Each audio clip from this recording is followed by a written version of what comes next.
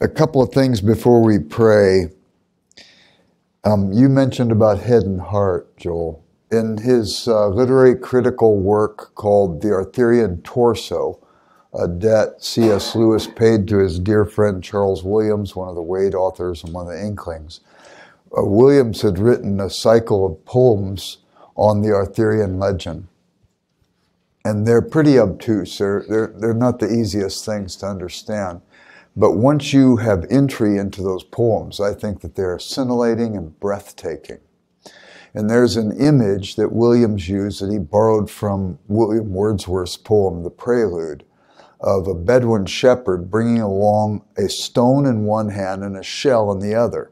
The stone represented the mind, and the shell represented the longings of the heart. And Lewis, when he's writing about this, says, the first problem in life is how do you put the stone in the shell? How do you bring head and heart together? And Lewis had these rigorous questions of the head. He had these objectives or obstacles he had to get over intellectually. But he also had the heart longing that was goading him and motivating him. And when he becomes a Christian, he writes his first book as a Christian, which is The Pilgrim's Regress, an allegorical apology for for Christianity, reason, and romance, because he felt that Christianity can bring together the head and heart. So it's interesting you have that as your motto. Second, you mentioned about Lewis being very charitable and giving, or did you mention it, Marge? I think you did. So, in fact, that was true. That was characteristic of his life. He gave away most of his income. He gave away all the money he made on his Christian preaching and his Christian books. And that went into a trust called the Agape Trust. You'd think Lewis would know how to say agape properly, but nevertheless, the Agape Trust.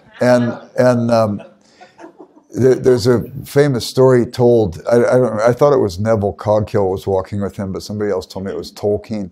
They were crossing, I think, Broad Street in Oxford, and a panhandler came up and asked Lewis for some money, and Lewis just emptied his pockets and gave him everything he had in his pockets.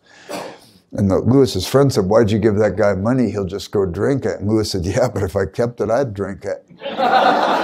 So he's a little more scrutinizing of his own motives than the other man's. But what I want to talk about this morning is communicating the gospel convincingly, the character of the evangelist, and the love of God. Nobody ever gets upset about a grandmother pulling out the picture book of her grandchildren and sharing them. Nobody. She loves those kids. It just flows naturally from her. A few years back, the Cubs finally won after a 104-year drought, I think. Nobody got upset at Cubs fans talking about the Cubs. I mean, they understood it. Nobody gets upset if a person who so deeply loves Jesus feels compelled to tell people about that love. And that's where I want to focus this morning. So let's begin with a word of prayer. Father, it's one morning quickly upon us, quickly it will pass. I pray, though, Father, somehow your Holy Spirit would have his way with us, that long after we can even remember where we heard or thought about the things we'll think about in this time, that your Spirit will still have his way with us, bringing these things to mind and letting them bring fruit in our life as we seek to serve you. For that to happen, we need you to work supernaturally, making the segue between the feeble words of one person to somehow connect to a complex number of hearts, of people whose challenges are unique to their own experience. O Lord, I pray that you would make that segue, and that every person at the end of our time together would leave full, and leave encouraged, and leave eager to let others around them know how deeply they are loved by you. And I ask this in Jesus' name, amen. Some of you have maybe heard me talk about this, but many of you haven't, and so I want to make sure I fill in the blank. This is like a prerequisite to where we're going to go, and I think you need to have this prerequisite. If it was a college course and you were going to do upper division courses, you'd have to have the prerequisite behind you. But before I talk about Lewis and the character of the evangelist and the love of God, I have to begin with a disagreement with Lewis. Lewis said that he thought pride was the great sin in mere Christianity, and I disagree with him. Not only that, St. Augustine said he thought pride was the great sin in his commentary on Psalm 19. So if I disagree with Augustine and Lewis, I confess I'm probably wrong. Nevertheless, I do have to say Calvin is in my camp, and so also is John Milton in his Paradise Lost. They hold a view similar to mine. So when Lewis and Augustine talk about pride as a great sin, they're not talking about it. They speak of it as if it's the sort of axiom sin around which all other sins constellate, or the mainspring from which all other sins are generated. I don't doubt that lots of sin can come from pride, but I'm not convinced it's the main sin. And when I talk about pride, I'm not talking about pride of a job well done, or pride that you take in your grandchild or your child if they do something well, or a friend of yours. I'm talking about that form of pride that exhibits itself in some kind of pretense, making itself look better than it is. And in this regard, if Lewis and Augustine had written about pride as the apex of a pyramid, which could be the highest point in that pyramid, I could have signed on. But the apex of a pyramid always has things beneath it that are far more substantive till you get to the base. So what might this thing be that precedes pride? And I don't know what you think, but in my life, if I try to act better than I am, I've usually found it's probably goaded by fear or insecurity. If you knew me like I was, you'd probably reject me or something. Well, if that's true, then the scriptures give us explicit information as to what might be at the base of this pyramid. And it says in 1 John 4:18, perfect love casts out fear. So it seems to me the great sin might be living in neglect of God's love. If perfect love casts out fear, then a corollary could be drawn from that imperfect love breeds anxiety. You and I, we love human love as far as it goes. My guess is I've never been loved perfectly by another human being, and I suspect that because I know for sure I've never loved another person perfectly. So we long to be loved, but there's only one person who can love us perfectly. Why would we live in neglect of this? And it's very interesting to me that I think the great sin is to live in rejection of God's love. If I can give some sort of embodiment of this, I was on an airplane one time and I saw a movie. And I'm a high T on the Myers-Briggs, so I kind of live in my head. But in this particular film, there was a moment where all of a sudden I caught myself weeping. Now, Lewis says in Experiment in Criticism that the people who are the literary receive literature.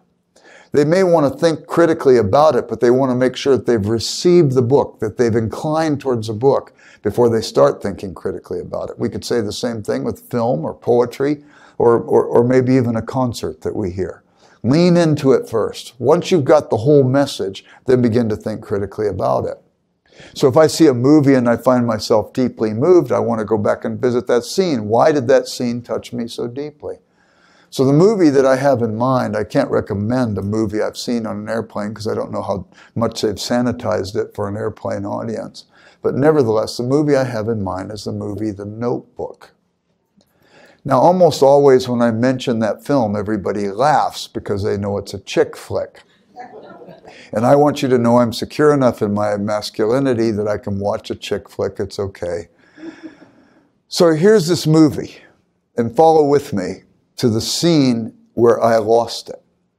You have this old man, and he's going to a rest home.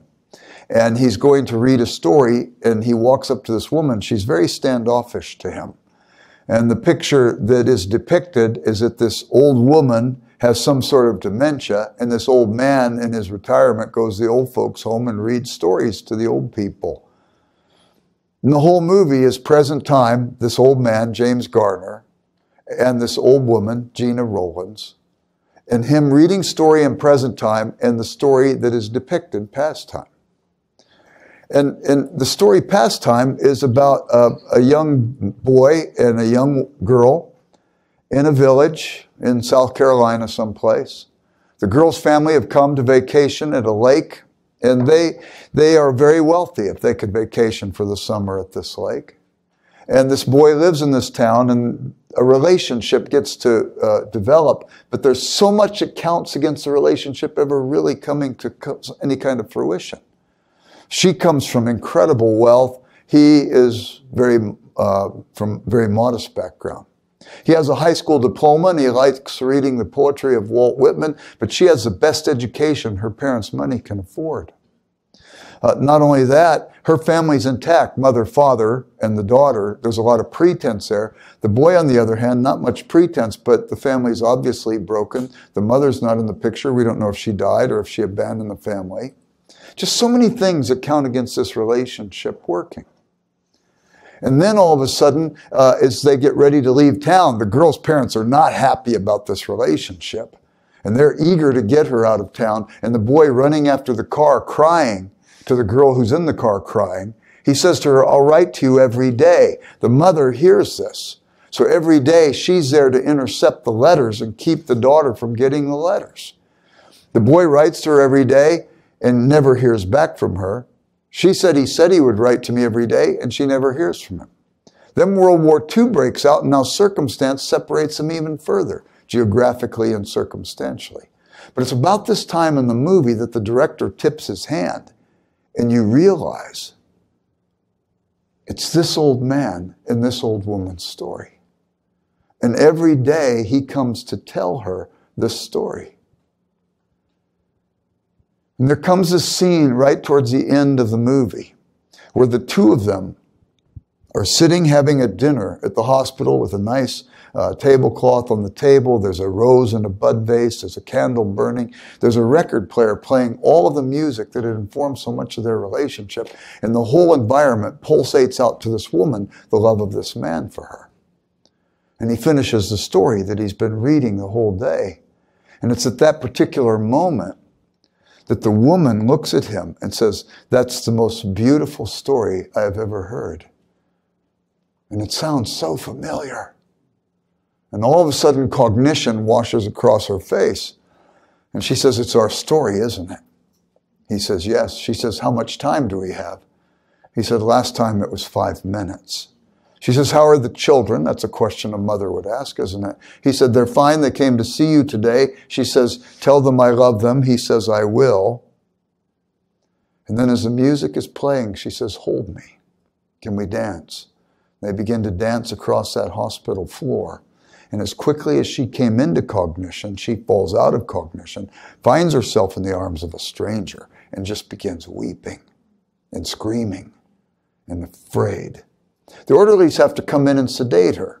And James Garner's character, watching it all, backs up against the wall, biting his knuckle, and he is just weeping. And it was at that moment I totally lost it. So now going back after seeing the film, what was it about that scene? And I realize this is all of our story. We are all part of this love relationship that has so many things counting against it. Looks like it will never work.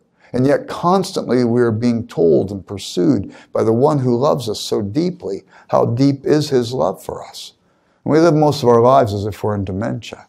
And there come those moments when cognition comes and we understand.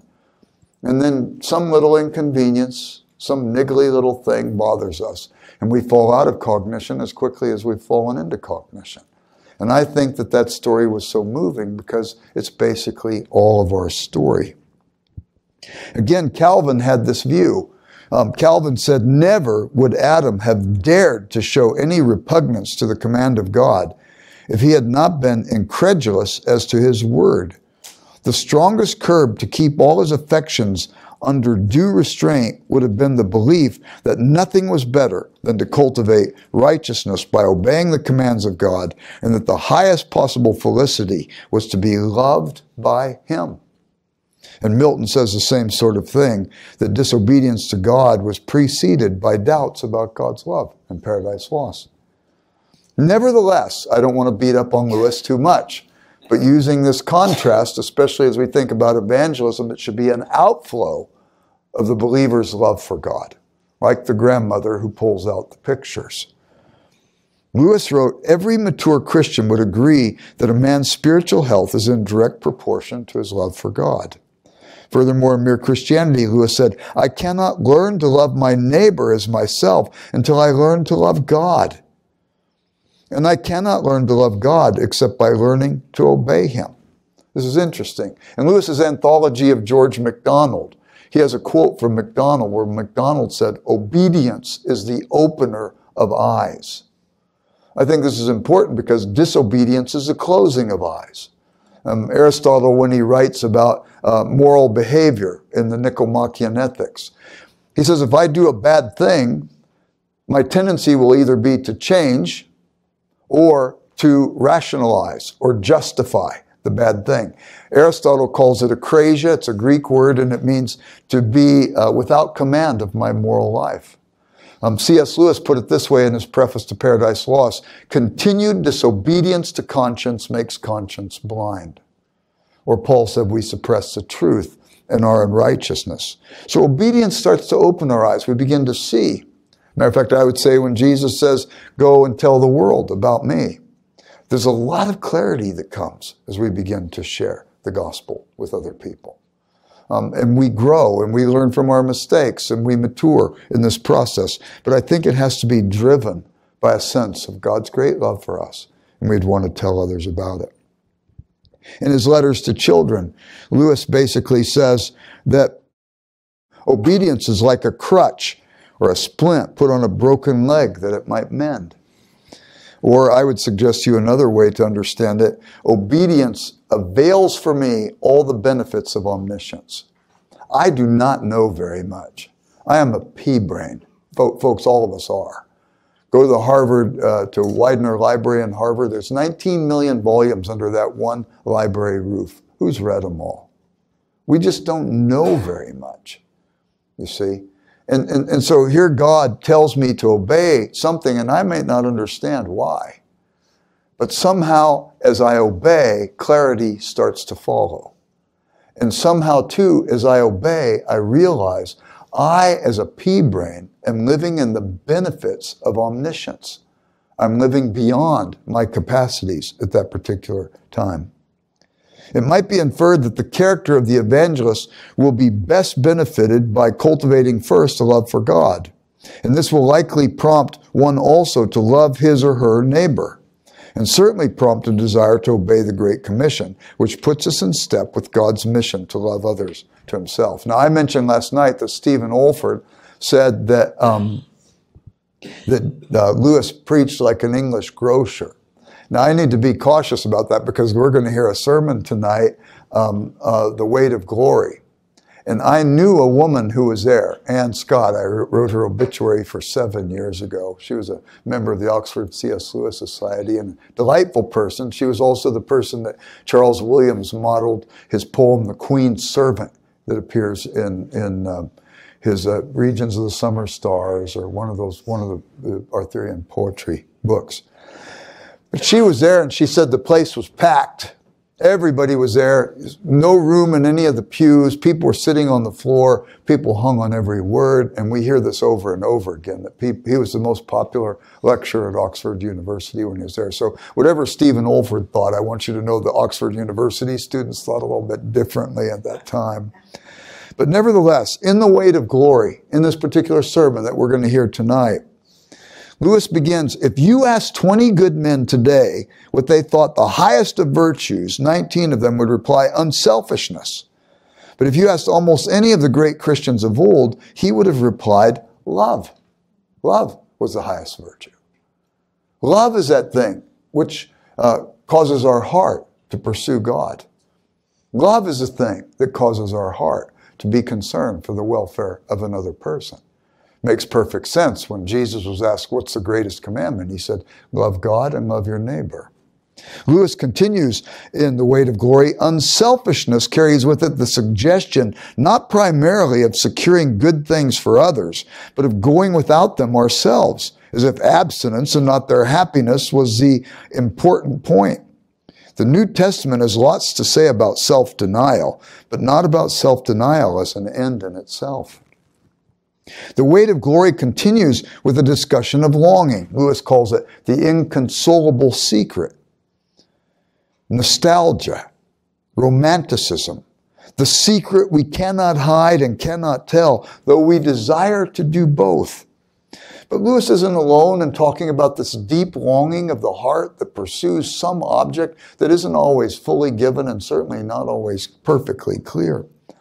Augustine said, our hearts are restless, O God, till they find their rest in thee. Pascal called it the secret instinct. He said, we have an idea of happiness, but we cannot reach it. How many of you have heard Pascal said we have a God-shaped vacuum that can't be filled by? I have never found that in Pascal. I've read virtually everything he wrote, and I've never found it. But what he does say is we have a God-shaped abyss, an infinite abyss that can only be filled by an infinite object, God himself. Schleiermacher called it the feeling of dependence. Rudolf Otto called it the creature feeling. G.K. Chesterton said we're homesick in our own homes. Sociologist Peter Berger called these things signals of transcendence that remind us in our own heart that there's some object that we pursue.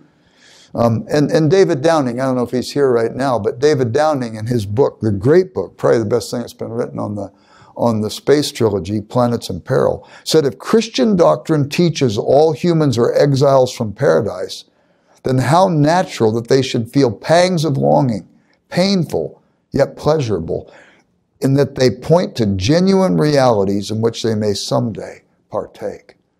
Or as Paul said, we're citizens in heaven. And consequently, as citizens in heaven and lovers of our ultimate home, how easy it is then for us to be deployed as ambassadors of heaven, ambassadors of Christ, given the word of reconciliation and the message of reconciliation, that God was in Christ reconciling the world to himself. Lewis's favorite fairy tale, he writes to Arthur Greeves not long after he became a Christian, was George MacDonald's The Golden Key. And the Golden Key is about a boy named Mossy who happens to find a golden key in fairyland at the base of the rainbow. You thought it would be a pot of gold from some leprechaun or something like that. But no, it was a golden key. And when Mossy finds this, he's joined by a young girl named Tangle, and the two of them are pursuing, what does the key open? Where is that lock? And Lewis believed this was the story of all of us. We have this sense of longing, and we're in pursuit of its proper object. Lewis said this in The Weight of Glory, these things, the beauty, the memory of our own past, are good images of what we really desire. But if they are mistaken for the thing itself, they turn to dumb idols, breaking the hearts of their worshipers. For they are not the thing itself.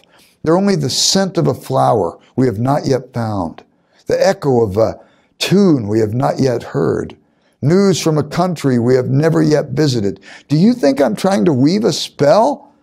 Perhaps I am. But remember your fairy tales. Spells are used for breaking enchantments as well as for inducing them.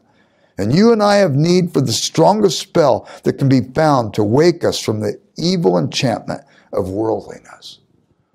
In another place, Lewis talks about the dialectic of desire, the longing of the heart, and how we tether it to some object, and it doesn't fulfill us, so we untether. Tether it to another object, it doesn't fulfill us. Untether, tether it to another object, it doesn't fulfill us. In his essay talking about bicycles and present concern, he says there's 4 phases of enchantment. To be unenchanted. Second phase, to be enchanted. Something awakens desire. Maybe it's as silly as a toy garden on the lid of a biscuit tin, as was Lewis's case. Who knows what it might be? But it awakens in us longing. And then we think that thing will satisfy us, only to be disappointed because it can't. The things that moth and rust destroy and thieves break in and steal cannot ultimately satisfy us. So we come to the third phase, which is to be disenchanted. And then one day, through the dialectic of desire, we finally realize, as Lewis says in Mere Christianity, if we discover in our hearts a longing that nothing in this world could satisfy, that doesn't mean the world is a fraud. It may have been to awaken the desire, but ultimately it sets our hearts longing for that which is eternal, transcendent, ultimate, for our heavenly home. When that longing is invasive in our hearts, my guess is we'll start talking about it. This love that God has for us. Lewis writes, in the weight of glory, our Lord finds our desires not too strong, but too weak. We're half-hearted creatures. We're like children who sit around making mud pies in the street, in the alleyway behind us, and not even realizing that a vacation at the sea is offered to us. In John 6, Jesus said to those who heard him, those who he had fed, I am the bread of life. I give you myself. Take me. Find your satisfaction ultimately in me. I give you myself.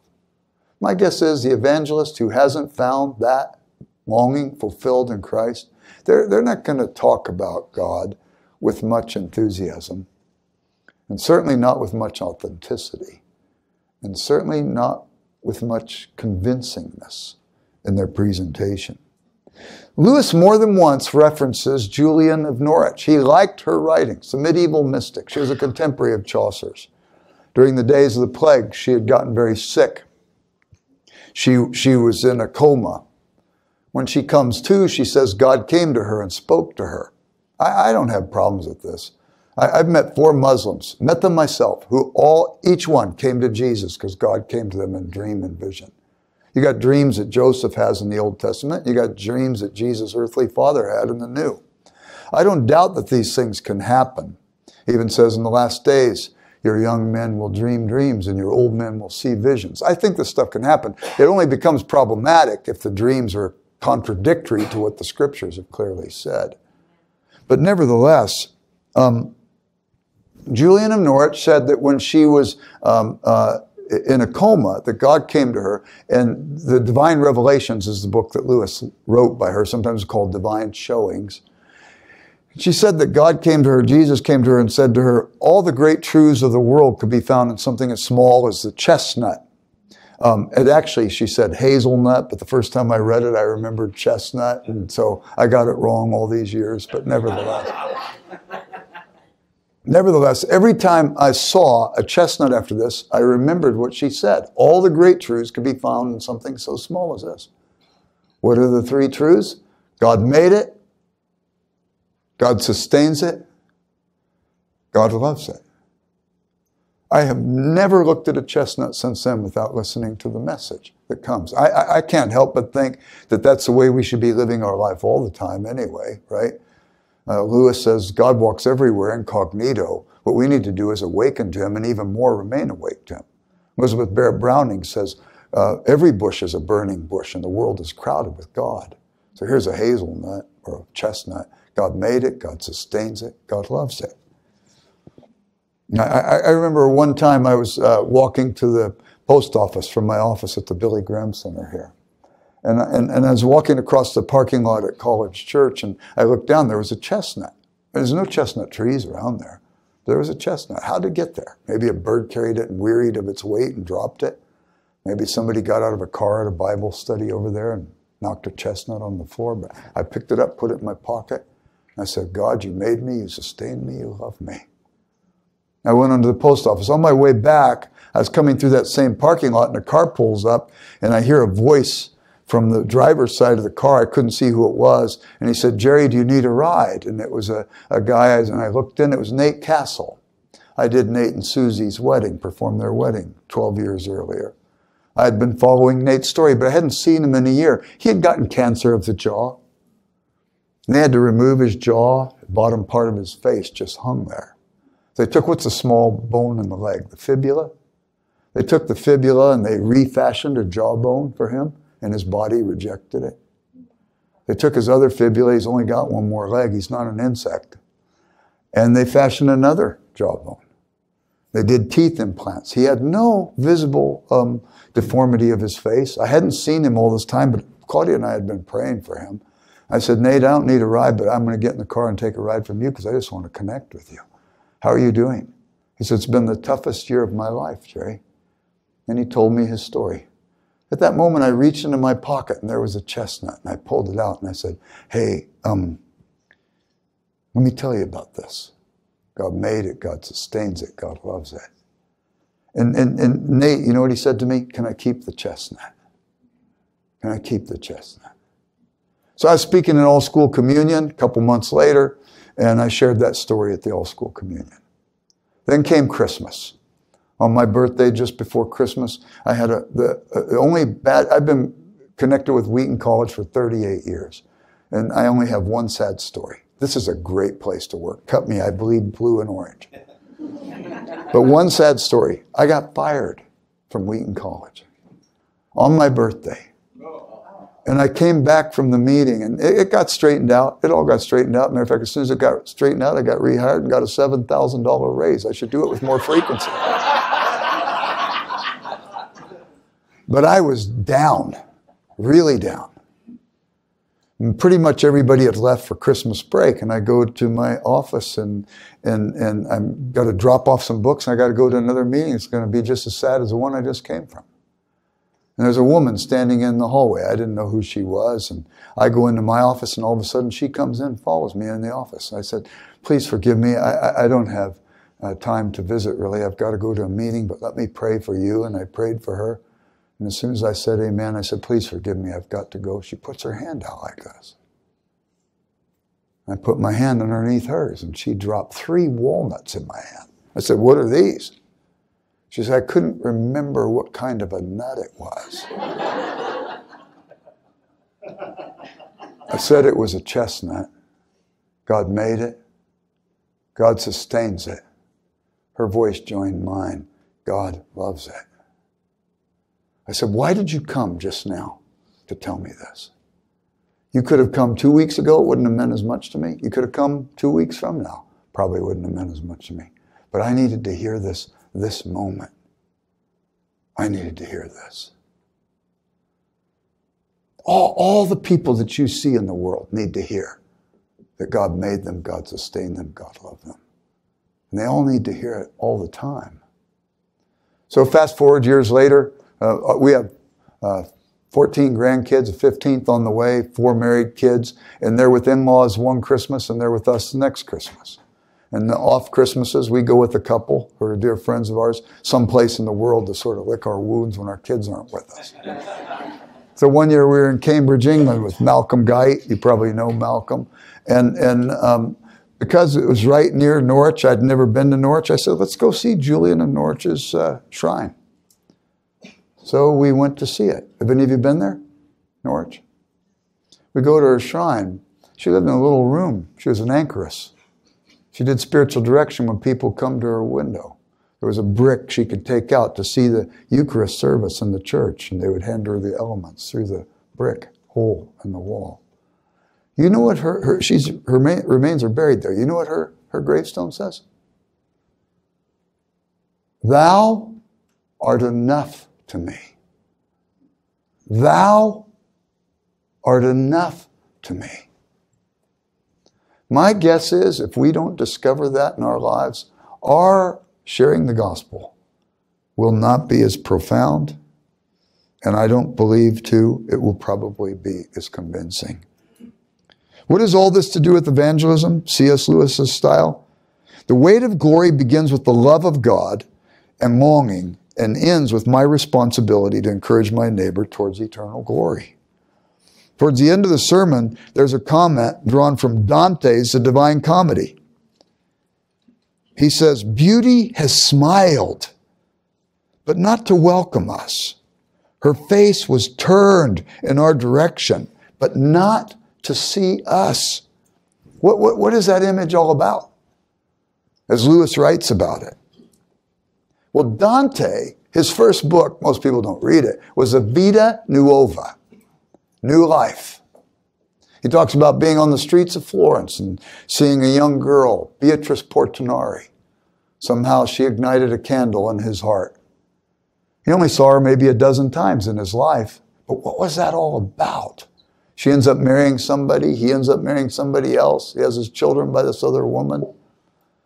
And I remember when I first heard about this with Dante, I thought he was kind of a chump, holding a candle for somebody else all these years. And then all of a sudden I find out Lewis thought Dante was the greatest poet. And Charles Williams had written that book, The Figure of Beatrice. I read it. Oh my, it was breathtaking. And then he talked to Dorothy Sayers, who had a schoolgirl knowledge of Dante. And she is encouraged to go read Dante again. She likes it so much, she goes and learns Italian so she could read it in the original. Imagine that. Then she does the first English translation, maintaining the same rhyme scheme as the Italian. Oh, wow. The Vita Nuova, new life. He meets Beatrice Portinari, but what is that about?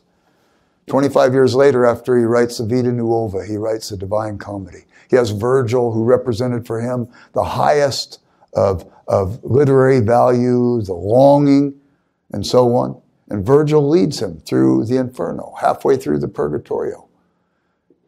And then Beatrice comes out of heaven. She's died, and she collects him. Lots of adventures are going on, but she collects him and leads him the rest of the way through the Purgatorio on into the presence of God himself. Dante writes, when they get to the very threshold of the vision of God, she turned to look, but not at me. She turned to the eternal fountain. This is the reference in The Weight of Glory. By the way, C.S. Lewis fell in love and married late in life. I'm convinced Joy went after him, aren't you, Marge? Yeah. And some people try and trash her for that. But actually, I think she gave him 3.5 of the best years of his life. Lewis said, I like chocolate more, but when I was a kid, I always bought toffee because it lasted longer. He says, I'm a play it safe guy. He didn't like to take risks. If he's marrying this woman on her deathbed, if the marriage doesn't work out, it's okay. It's not going to last long. But she recovers and gives him great years. And his heart goes out to her, and he loves her deeply. And now all of a sudden she's taken. And he writes about it in A Grief Observed. You know the book. What are the last lines of that book? They're in Italian. And it says, translated, she turned to look, but not at me. She turned to the eternal fountain. All our love, properly understood, should draw us closer to the archetypal lover of our lives. And this is remarkable. And I think that this is something we have to understand if we're going to understand evangelism according to Lewis's lifestyle. The character of the evangelist should be one infused with the love of God. And this is something too. Rhetoric, Lewis says, I'm a rhetor. One of his letters, he says, I'm Irish, so naturally I'm a rhetor, right? Because the Irish like to talk, tell stories. Wonderful part of the Irish. I have glorious Irish friends here. Great storytellers. But rhetoric is persuasion. Whether I want you to pass me the salt at the table at Thanksgiving or I want you to vote for my candidate in the next election, I'm talking to you to persuade you. Well, there's a risk then, isn't there? When the Gorgias is written by Plato and it starts with rhetoric, they move immediately then to justice, because a persuasive person better be just. Lewis, I think, was affected by this. He saw the problem. It was Trollope, Anthony Trollope, in his book Barchester Towers, says, only the preacher can compel people to sit still and be tortured. I know this isn't true. We professors do it far better. We hold grades over students' heads. The question is, how do you persuade without being manipulative? And Gorgias has to move from rhetoric to justice. Persuasive person better be a just person, unless they do it. How did Lewis do it? You read his books, and what do you get from those books? You get the idea of the posture of a man who's turning shoulder to shoulder with his readers. And he's describing some reality out here with such clarity and precision, with such imaginative depiction, fleshing out the bones of these precise rhetorical words and the logic and so on, with story that awakens our imagination and helps us to see with the mind's eye what maybe we can't see with our eyes of flesh. And all of a sudden, as Lewis describes this thing shoulder to shoulder, we don't depend upon him. And he hasn't made us dependent upon him. He hasn't manipulated us. He's made us fascinated with the thing itself. He leaves and we're still all in. All in. And how do you do that unless you love the thing so deeply that you describe it so well? What can we make of this? To do evangelism Lewis style, we must keep in the love of God. That's the first and foremost thing.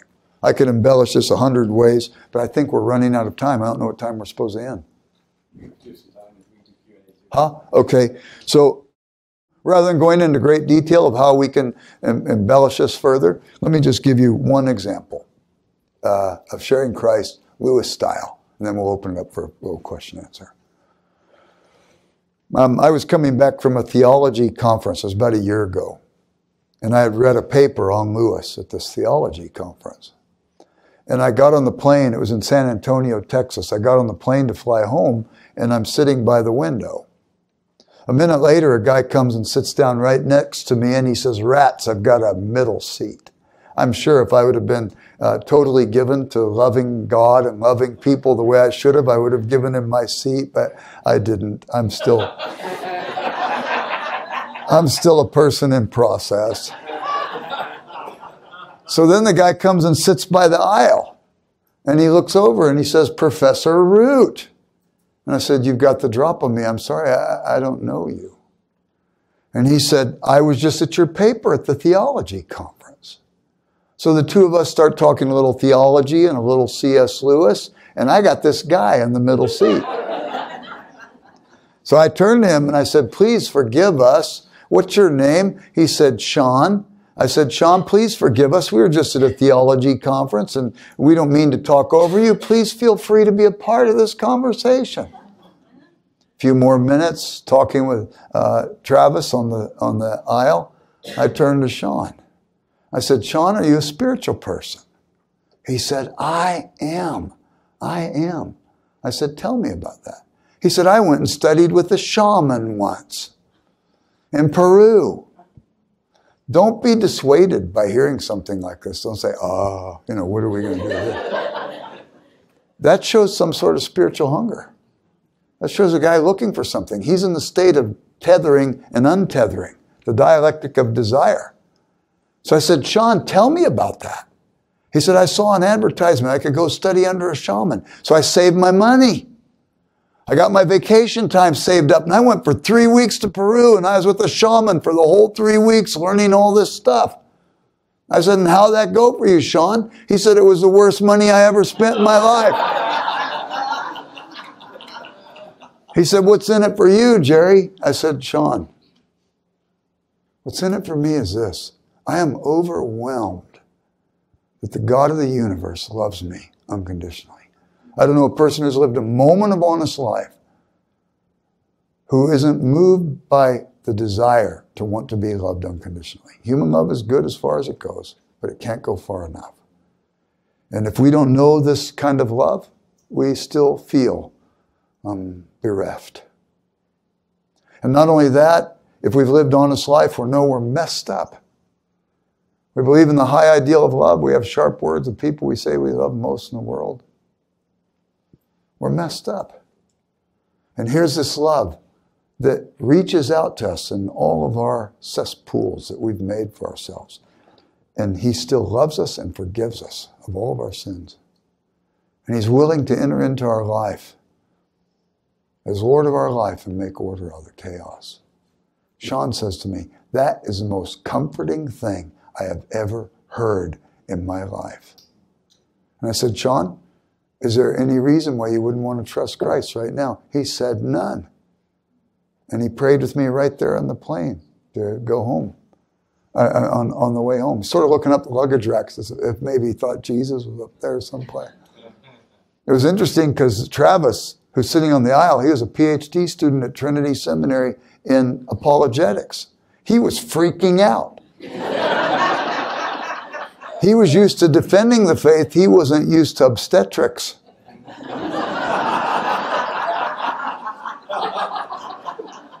And Travis turns to him and loves on him the whole rest of the way back, beginning follow-up with Sean. Is that cool or not? I think it grows not out of stress, not out of difficulty, but sensing one is deeply loved and looking to the one who loves us. And just trying to say to the person we meet, God made you. God sustains you. God loves you. Any questions?